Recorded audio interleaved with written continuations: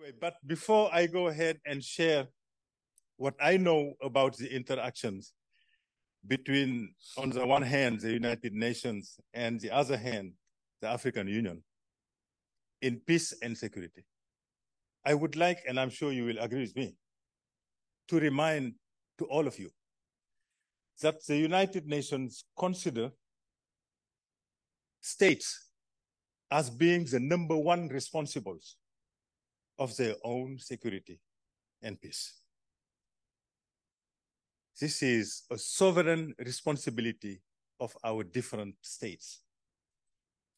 So states should give themselves all the necessary means to make sure that they guarantee the peace, the security of their citizens. But states should also be aware of the fact that their security and their peace are intrinsically linked to the wants of their neighbors.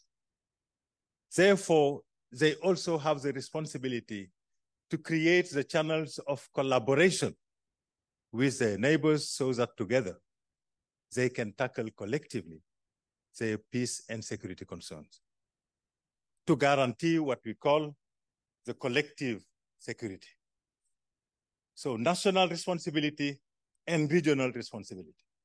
But states should also understand that beyond these regions, their security rely on the continent they belong to. For our case, it's Africa. So efforts should be done at the national level, the regional level, but also at the continental level. And the world, more and more, is interconnected. And COVID has demonstrated it to us, that things that take place in a point A can have repercussions in point Z.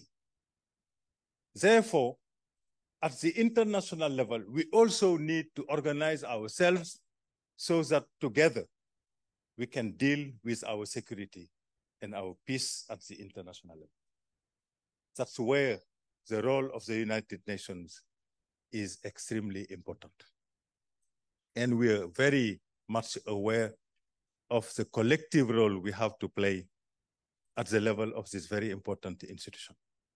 That is why United Nations Security Council has close relationship with the African Union Peace and Security Council.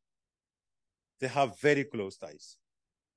They are collaborating on all security issues. The same applies with the Secretariat and the African Union Commission. Those are the ties that exist at the strategic level.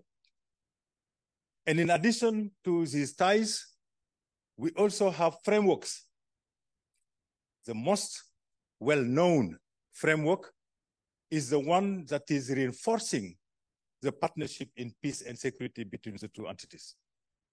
We also have a framework which is there to help implement the silencing of guns agenda.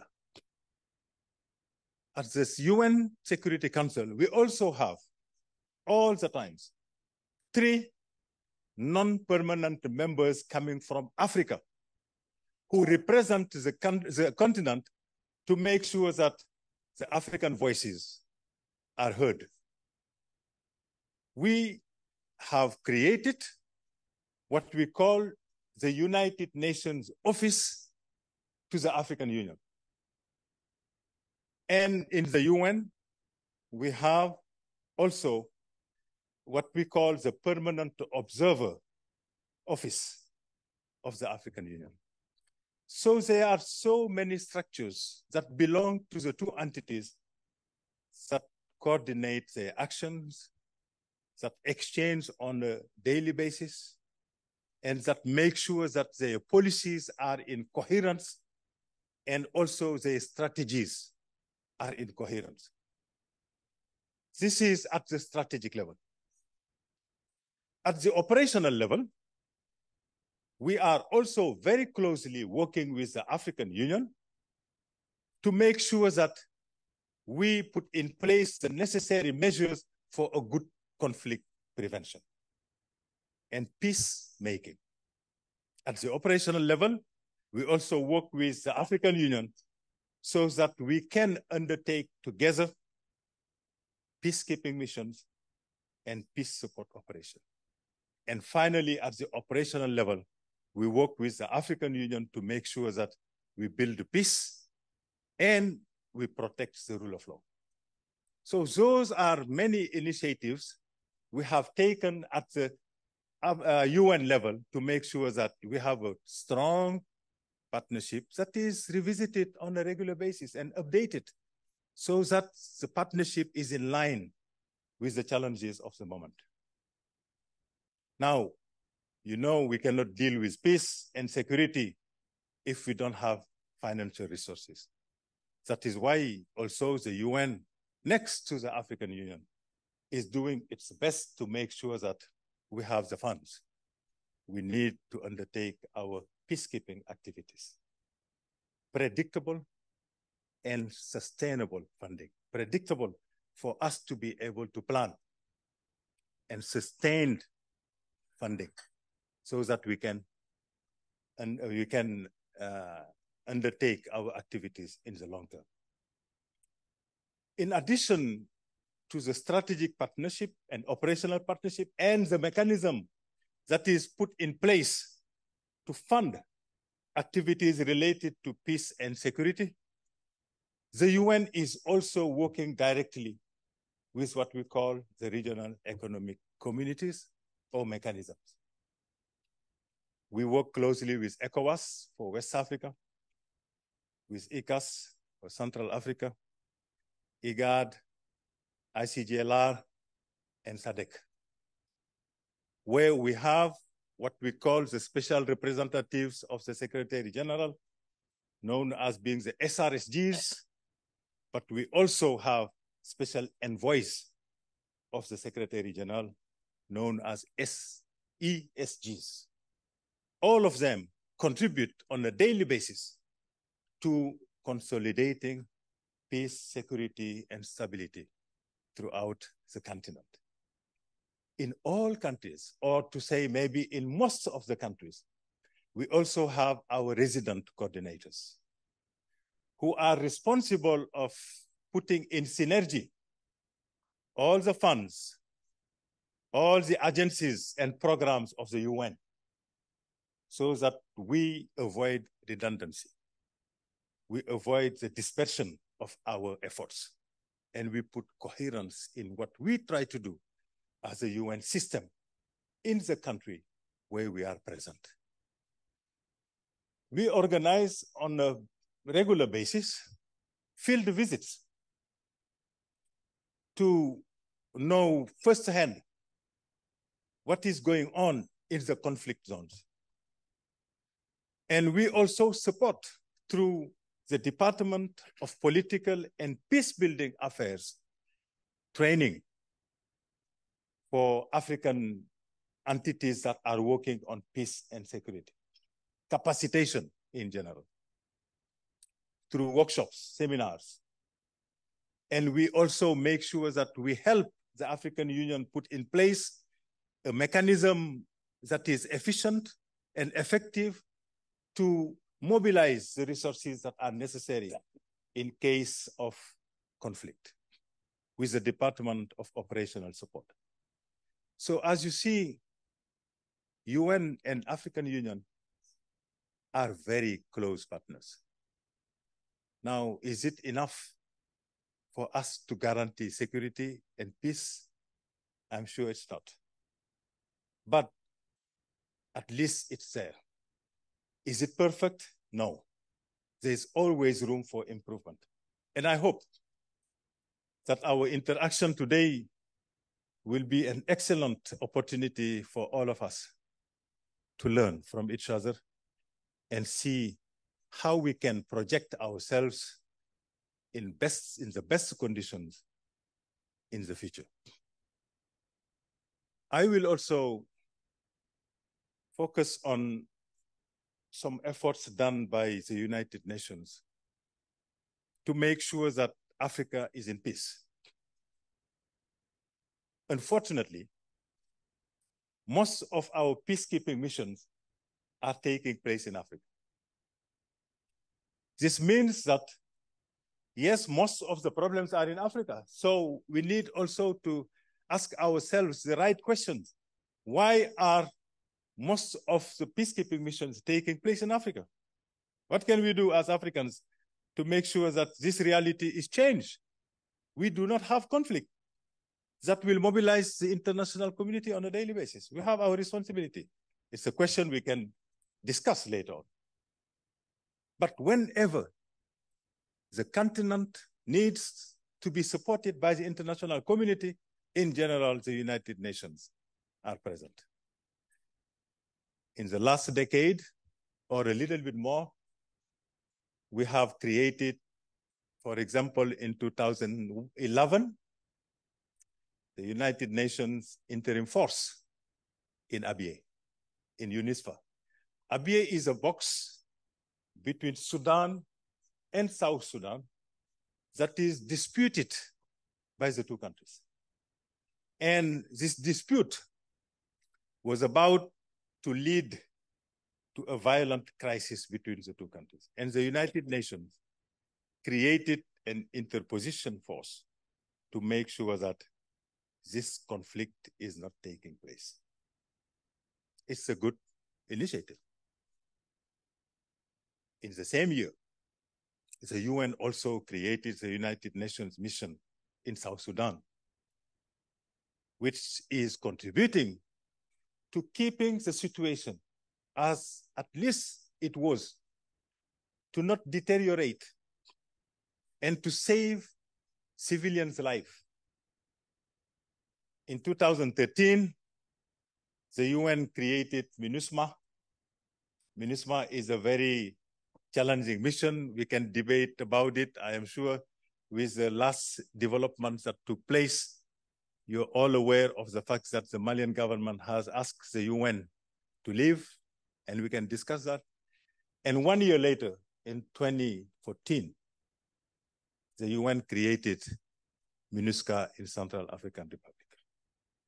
So I think the UN might not be responding all the times, but the UN has responded in general to the African needs by deploying missions. Now, are these missions fulfilling the requests or the expectations of the population? This can be debated too. And the UN has also supported the African Union in Somalia with the United Nations Assistant Mission in Somalia, supporting the UN Assistant Mission in Somalia, assisting the African Mission in Somalia, AMISOM.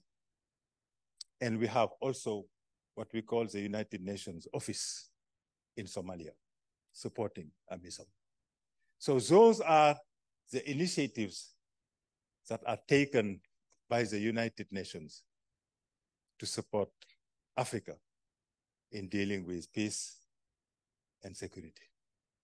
Now, what can we, as next generation of African leaders, what can we do to make sure that we add value to what the UN is doing, to what African Union is doing, and to what all our respective countries are doing?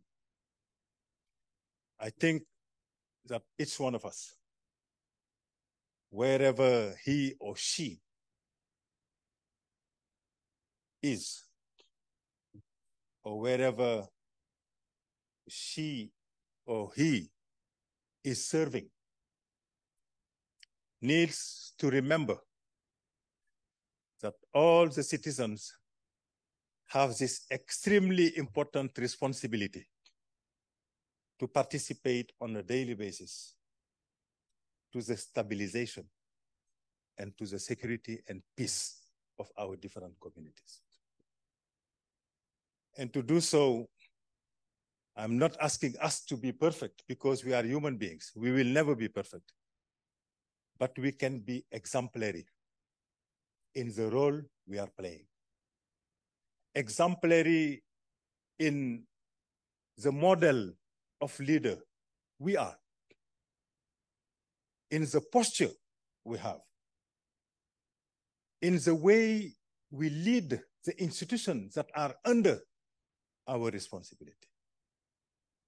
To inspire those who are under our supervision with the words, but also with the attitude. And if all of us, we are able to run the institutions that are under our responsibility with what we call the principle of concentric circles, our communities will be in peace and in security. And I would like to share some thoughts about this. To me, based on the small experience I have, I think it's not today about anymore us as leaders, but it's about those we are leading. Leadership is not about the leaders, it's about those the leaders are leading. Are we caring for them? Are we there for them when they need us? Do we respect them? Do we make sure that the resources that are put in place for our institutions are managed the proper way with the right transparency, so that people can feel that they are full members of the institution and they can develop an ownership without which there is no success in any of our institutions. So the role of each one of us is key. We cannot afford to forget about our responsibilities and finger point, blame others because they are not assuming their responsibilities. Let us make sure that we do first what we are supposed to do before asking others to do what they're supposed to do. I am sure that all of you, inshallah, if our God gives us a long life, will have very important positions in your respective countries. Please make sure that you put your country's interests before your own private interests. If you do that, you will create all the conditions for success. And you will have your people believe in you and constitute a very strong team around you. And when we are strong, we are in a team, there's nothing we cannot surmount. The team will not be perfect. We will have room for improvement, but we will be strong enough to make decisive changes in our societies and our communities. And we will create the conditions for Africa to not always be the continent where things are not going right, where the international community will spend most of its time trying to extinguish the fire. It is our responsibility. We owe it to ourselves. We owe it to our subordinates and working colleagues. We also owe it to our families, to our communities, and to our countries, and to the humanity, because we are all citizens of the world. Beyond the responsibilities we have in our respective countries, we also have an international responsibility, because we are all citizens of the world. What can we contribute? What can we leave as a legacy in our respective area of responsibility, in our domains of expertise? This is the only thing, the legacy that will remain when we are not here anymore. And legacy does not fall from the sky. We need to make it. We need to invest in it so that when we are gone, we leave a legacy. Those who have a legacy are always remembered. Let's try to have a legacy, guys. It's extremely important. It's not impossible. And I will finish. I don't know how well I'm doing time-wise, but I will finish just asking all of you to remember that there is one aspect within our communities we do not pay attention to enough. Is the mix we need to create between men and women to make sure that men and women are given the same chances to serve their communities, their societies, their countries. If we continue to leave women, to put women aside, and try as men to be the only ones deciding and trying to make things happen, we might have results, but they will be very marginal. The future of the world relies on also our capacity to make sure that we are rightly mixed without any discrimination, without inequality, inequity. If we do that, we improve our collective intelligence, and there's nothing we will not be able to surmount.